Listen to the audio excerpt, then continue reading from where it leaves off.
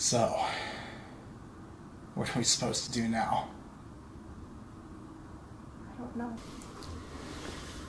I mean, I can make you a grilled cheese.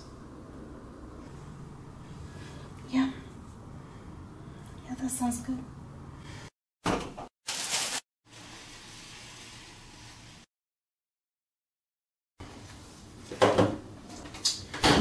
So when exactly are we supposed to address what we just fought about? Well, where do you want to start? The part where you said I was draining to you? No, I didn't say that exactly. I really don't care about the semantics of what you said. I know what you meant when you said it. You know, I don't want to have an argument with you on intent when we just had an argument about actions. You told me something that you can't take back. Would you rather I lied to you? You've been doing it for 2 years, so what difference does it make now? Maybe one of us had to admit that all we are doing is hurting each other. But both of us were too scared to say anything, and I don't want to have an argument with you about something that we just finished arguing about 10 fucking minutes ago. You know, I'm not arguing. I just want some clarity. When we started dating, I told you then that I prefer you be honest with me about your feelings, because I knew if we got to this point, it would hurt so much worse. Back then, I loved you. Back then, I didn't have second thoughts. And now it's different.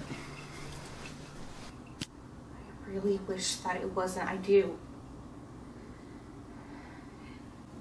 And I just thought that if I kept faking through it, that those feelings would come back. I believe you.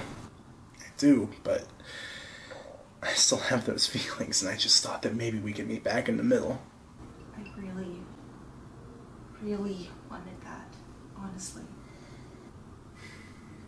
I believe you. You know, I never wanted you to feel any pressure to stay with me. I know people say this all the time, but it wasn't you. It wasn't you either. Sometimes things just don't work out as badly as we want them to. I'm